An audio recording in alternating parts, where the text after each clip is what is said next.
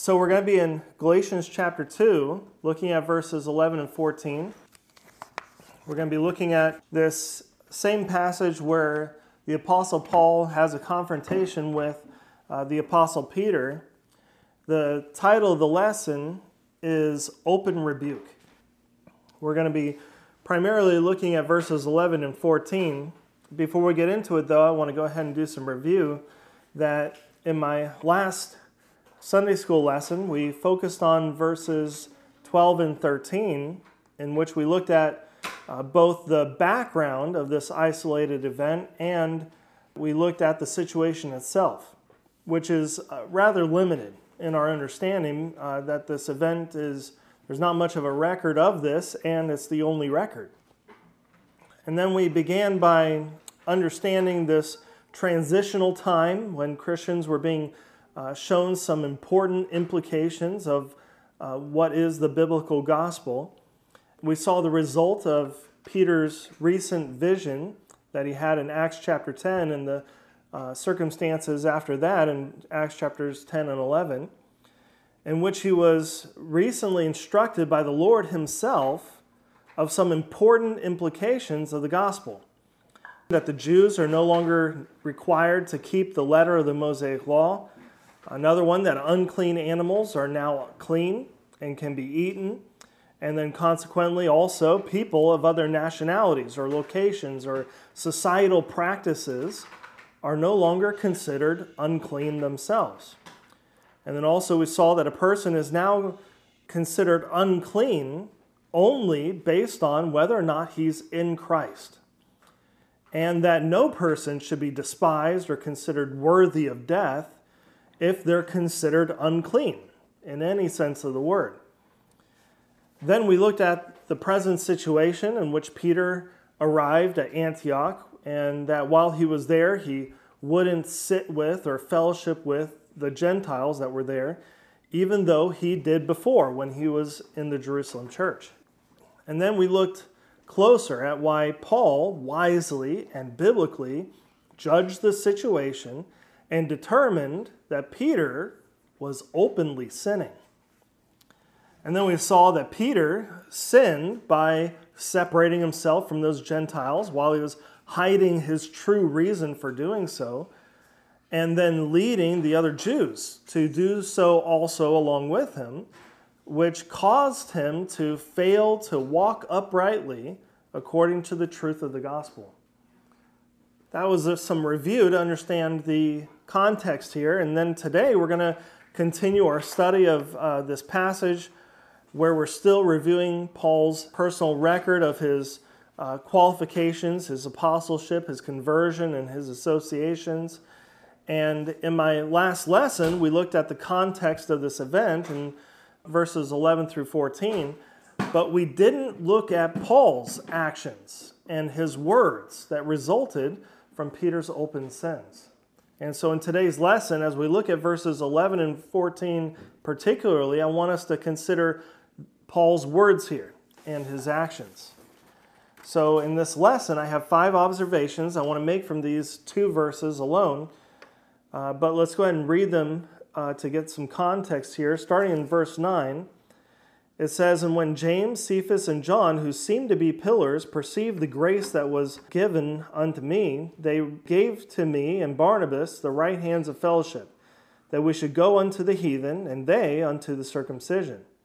Only they would that we should remember the poor, the same which I also was forward to do."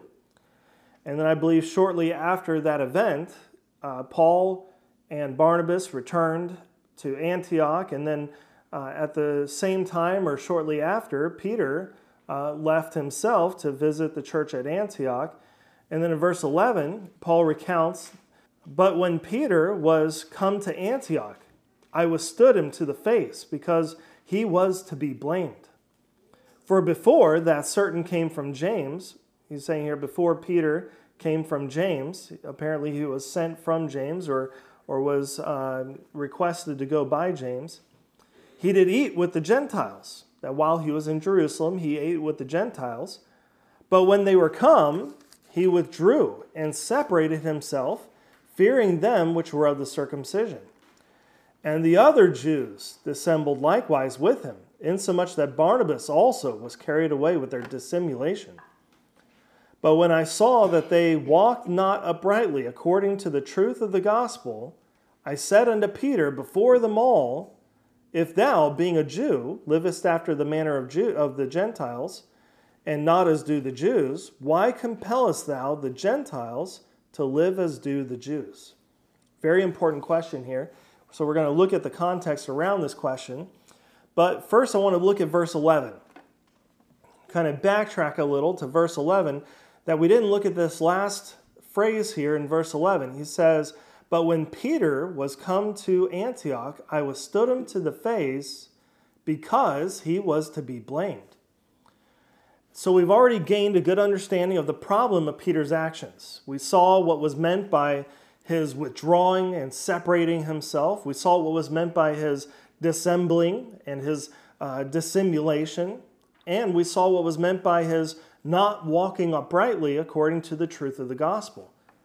However, the idea of Peter being blamed here provides us some more insight into why Peter deserved Paul's public rebuke. Being blamed here refers to more than just his being at fault. It refers to more than his just being at risk of being blamed for his own sins before God. Peter's being blamed here refers to his being accused by or being determined to be at fault by others for his sinful actions. I believe that Paul writes this because he received word from the others that were questioning Peter's actions at the time. And then as a result of that, Paul rightly determined that Peter was at fault. In the eyes of the others and in his own eyes, he saw fault there, that he was to be blamed. Peter was not only in a position to be blamed for his own sin of not walking according to the truth of the gospel by separating himself from those Gentiles and for providing a false reason for doing so. What was even worse, though, was that his actions were public and that he was affecting and misleading others. When we draw this conclusion from the text that he was to be blamed by others, it baits the question of whether or not it was right for those others to question Peter's actions, or for Paul to accuse him of the sin of not walking uprightly. And so the spiritually weak Christian, or the Christian who wants to hide his sins, might think that no one should be judged like this, or that no one's sins should be addressed by others. And these spiritually weak or carnal Christians might also argue that it's a person's prerogative to decide whom he wants to fellowship with. It should be my choice of who I want to fellowship with in the church. It should have been Peter's choice. But it's important to point out that there's not necessarily anything wrong with not eating with or with not fellowshipping with others in the church. There's not necessarily anything wrong with one person not fellowshipping with another in the church.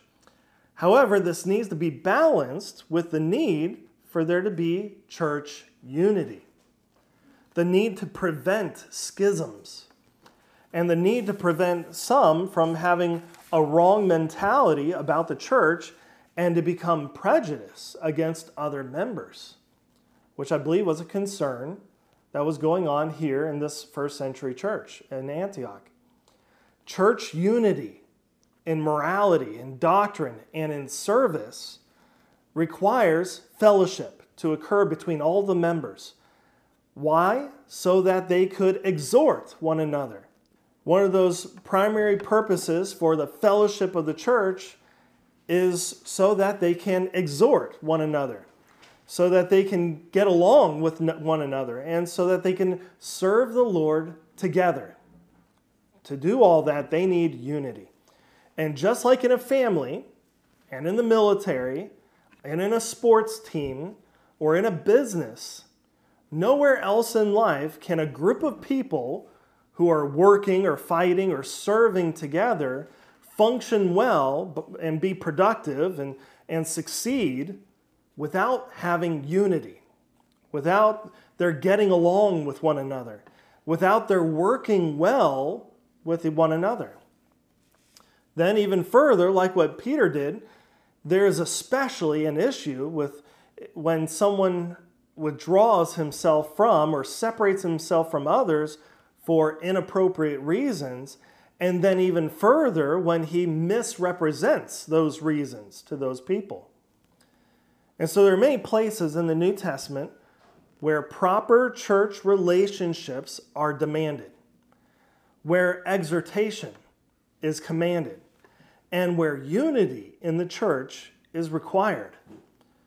But there's another important principle that we can observe here, that we all need the accountability of the church.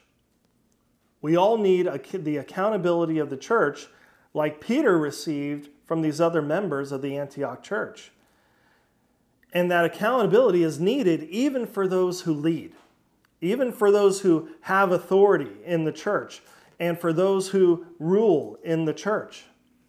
Even Peter, a prominent apostle, was not above reproof or correction or rebuke. Paul, as well as these other church members, weren't wrong because they observed, or because they questioned, or because he rebuked this inappropriate behavior. This accountability, if it's based on the right principles, if it's done for the right reasons, and if it's done the right way, is one of the most important reasons, not only that we need the church, but that we need to be in a biblical church so that it could be done appropriately. We need the accountability of a biblical church. Brings me to my second point. Understanding how Peter was to be blamed. Now let's look at the open rebuke. I want us to clarify here that I do believe that this was an open rebuke. In verse 11 it says, "But when Peter was come to Antioch, I withstood him to the face, because he was to be blamed." And then in verse 14, "But when I saw that they walked not uprightly according to the truth of the gospel, I said unto Peter before them all, If thou, being a Jew, livest after the manner of the Gentiles, and not as do the Jews, why compellest thou the Gentiles to live as do the Jews?" So Peter's actions here, I want to connect them with something else, with another event. Peter's actions here remind me of when he denied our Lord during our Lord's trial before the Sanhedrin. Of course, what he did both when he denied our Lord and when he dissembled here from these Gentiles, both events, it was sin. It wasn't just some happenstance wrong decision. It was out of fear. And I don't want to justify what he did on both of those occasions. However, when Peter denied our Lord, I don't believe that he denied our Lord in unbelief. I don't believe that he denied our Lord in a heart of rebellion. And I don't believe that he denied our Lord out of a rejection of the Lord Jesus Christ. I also don't believe that he lost his salvation, of course. A person that has true salvation doesn't lose it, as some would say here, because he, quote-unquote, fell away in unbelief and denied the Lord. I believe that Peter committed both of these sins in these two different situations because he did something that was foolish, because he wasn't walking in the Spirit at the moment. In order for him to save face before these people, without considering the gravity of the situations that he was in, or the consequences of what he was doing in both situations.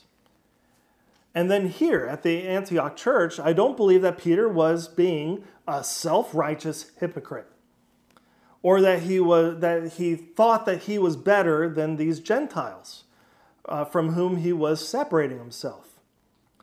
According to the directions of Matthew 18, verses 15 through 18, it's generally best to address a matter personally, one-to-one, and then if a brother doesn't respond biblically to that concern, then you should address it with him with one or two more witnesses. And then if he still doesn't respond biblically to that concern, to then bring it before the church. However, Paul writes here that he not only withstood Peter to the face, but he said these words to Peter before all who were there. And there are often times when Christians don't commit egregious or malicious or capital sins.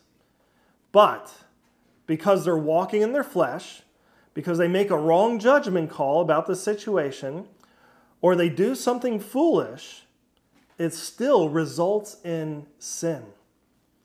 And Peter maybe didn't think that what he was doing was sin, or that it was that serious to warrant an open rebuke from Paul.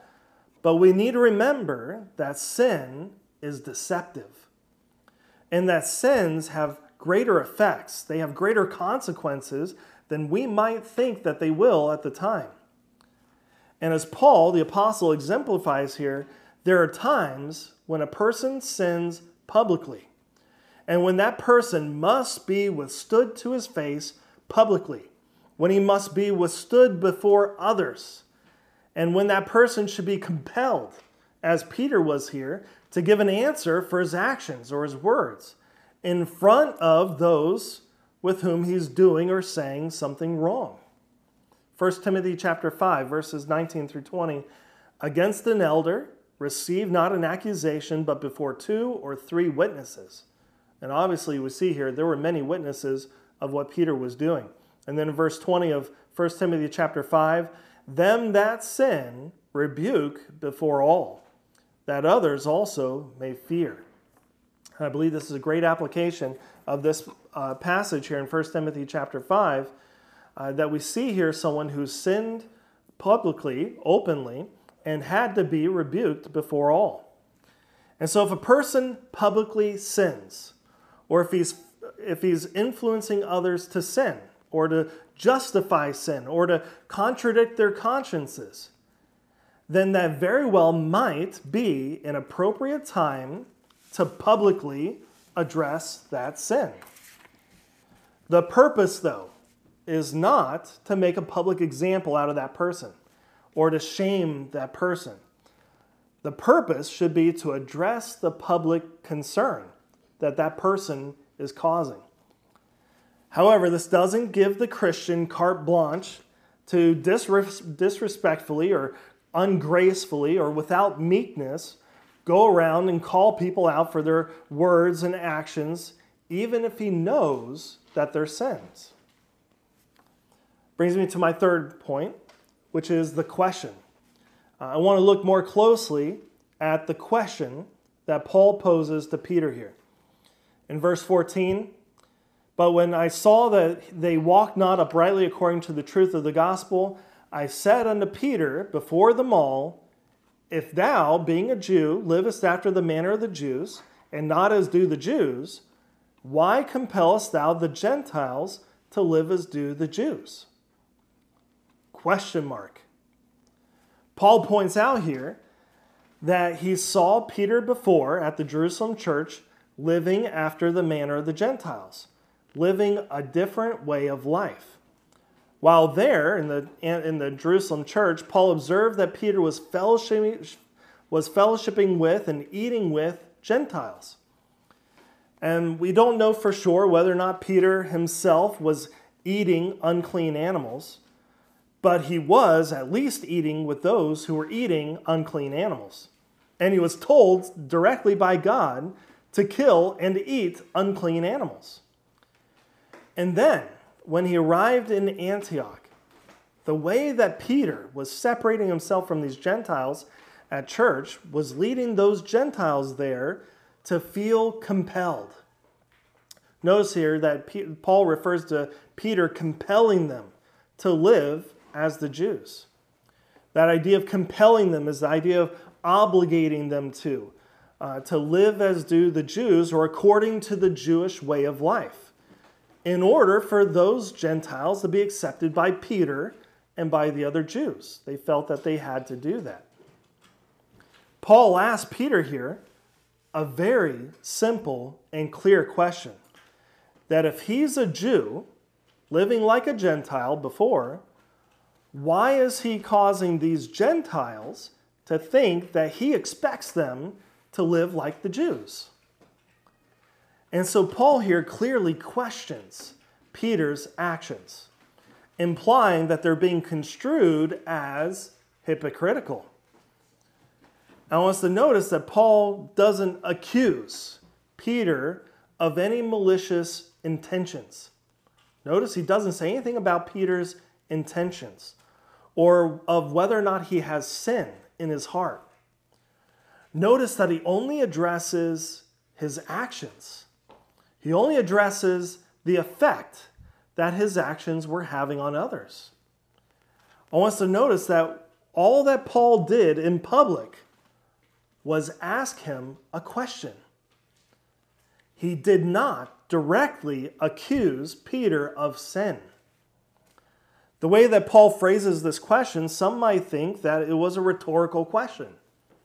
It might have been. It's hard to tell whether or not it was a rhetorical question.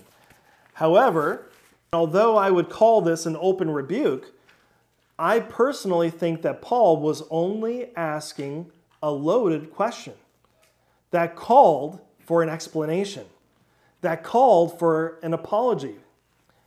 And although this was an open rebuke, if we examine it closely, we find that it was actually a very tactfully phrased and respectful question, which afforded Peter an opportunity to respond.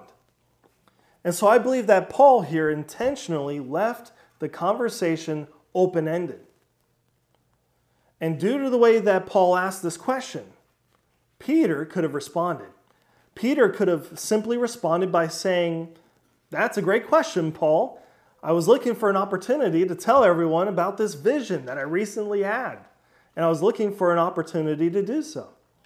Or he could have apologized and said, "Yes, I understand my actions of late, but I want to let you know that I learned something regarding our relationships from this vision that I had recently." Paul left it open-ended, intentionally, I believe, for the Apostle Peter to be able to respond. So when others sin, their sins do need to be addressed. We do need to also, though, be careful not to be too quick and to wrongly accuse that person of sin, especially publicly. And this is why we need to follow Matthew 18's instructions for addressing the sins of others, which begin with a private conversation, a private discussion. Unfortunately, I've seen that people can be too quick to define wrong actions or wrong statements or wrong behavior as sin, which in that situation could have possibly been avoided by instead asking a public question or by publicly requesting an explanation.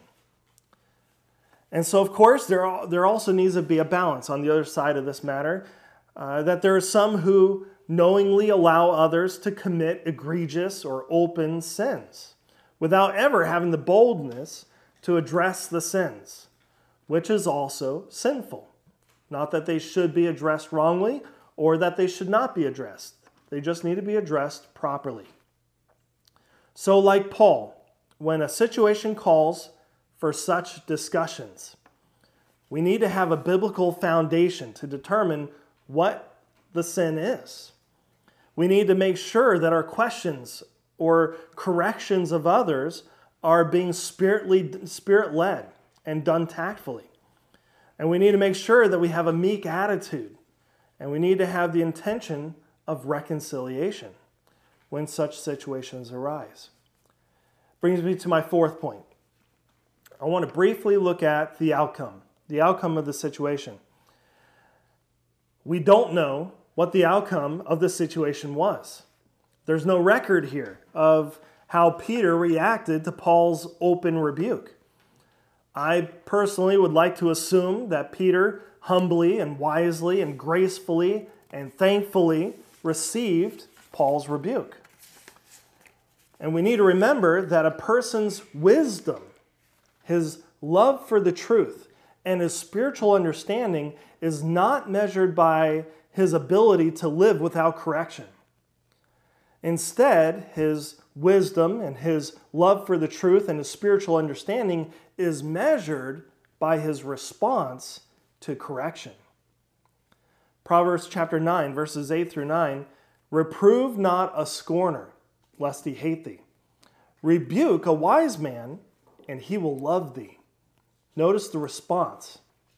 That there are times when a wise man needs to be rebuked. And when he is, you determine his wisdom by his response to the rebuke, that he will love you for it. And then it says in verse 9 of Proverbs chapter 9, give instruction to a wise man, and he will be yet wiser. Teach a just man, and he will increase in learning. And so correction and instruction and reproof and rebuke should not have to be done perfectly for us to receive it. A person shouldn't have to be apologetic. He shouldn't have to talk softly.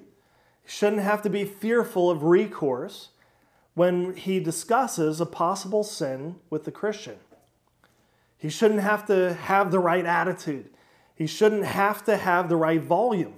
He shouldn't have to do it at the appropriate time. And he shouldn't have to be a person from whom that Christian should want to receive correction. We must always be ready and willing to hear any rebuke from anyone, at any time, and in any place, even if somebody does it openly. So when the Christian is given correction or rebuke, the first thing that he should do is receive the instruction, receive the correction, receive the rebuke. If he's wrong in any way, he should own up to his sin, and he should show brokenness and sorrow and repentance for that sin. However, there's another important aspect that I want to mention here, that if a person is in sin, if the other person is addressing the sin wrongfully, or if that other person is being hypocritical while he's addressing the sin, or if that other person had malicious intent in his rebuke, it should be addressed at another time, not then and there. We don't need to become defensive and turn it around onto the other person. When someone else rebukes him, at the time of that rebuke, that Christian should not retract from or deflect or marginalize or try to justify the problem or the sin that he has.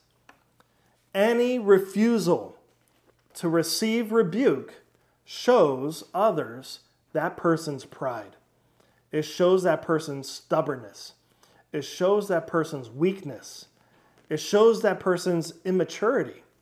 And it shows that person's foolishness if he in any way does not receive rebuke when it's needed. So if the other person is wrongfully accusing the Christian, for instance, if the person is receiving rebuke or correction and the other person that's providing it is wrong, then it's best for that Christian to diffuse the situation and ask to speak about it privately.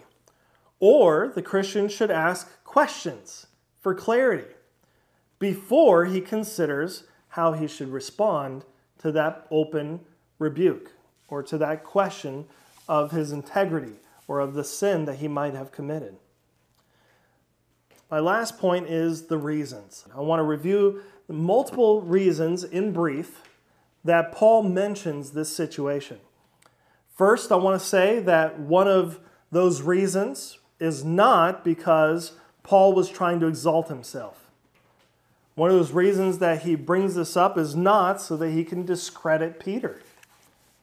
If Paul didn't have important reasons for bringing up this whole situation here, I believe that Paul would have lovingly covered the sin of his brother. That love covers a multitude of sins. Paul makes it clear here that he was bringing up the situation for the benefit of the gospel. The whole point of every situation that he's bringing up here in Galatians chapter 1 and 2 is for the benefit of the gospel. And he recounts this situation to prove that those in the Jerusalem church and those in the Antioch church all understood the implications of the gospel. They understood what it meant to walk uprightly according to the gospel, according to the truth of the gospel. And so Paul brought this up to make sure that these Galatians who are reading this epistle also understood that the gospel places both Jews and Greeks on equal footing. And it teaches that the Jews don't have to live according to the letter of the Mosaic law. And it teaches that the Gentiles don't have to live as do the Jews. Another purpose of this being recorded was to prove to these Gentiles and to the Judaizers in their midst that the other apostles were also fallible, and that Paul was an equal to Peter, which was proven by his ability to rebuke Peter publicly. Another purpose was to prove that these Galatians, that Paul had been preaching the same gospel since the beginning. His gospel never changed. His gospel was the same when he was serving the Lord before he ever met the apostles. From that day that he met the Lord on the road to Damascus, it was the same during his first visit to Jerusalem, when he preached the gospel in Jerusalem in the outlying area in Judea.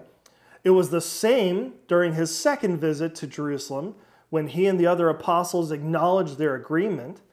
And it was the same during his time at Antioch, right before he was sent on his mission to visit the Galatians. Our doctrine will change. Our doctrine will develop as we receive the truth and we're shown more truth. However, the gospel never changes. Our gospel should never also change, that we preach to others. Finally, one last reason for this event to be recorded is for us to remember that there are more implications to the gospel than just salvation from sins, and that we must continue to walk uprightly according to the truth of the gospel. It affects all areas of our lives, not just salvation from sins. It even affects our fellowship in the church. That was the lesson today. In closing, we saw the need of the accountability of other members of the church to make our sins known to us so that we can walk in the truth ourselves.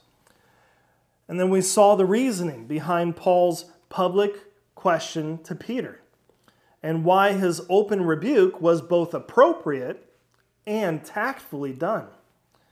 And then we saw that although we don't see Peter's response here, it's important for us to humbly and wisely receive the correction and rebuke of others, whether or not they deserve to give it to us, whether or not the situation is right. We need to be willing to receive instruction, correction, and rebuke. That was the lesson today. Pastor, anything to add? Any comments or questions?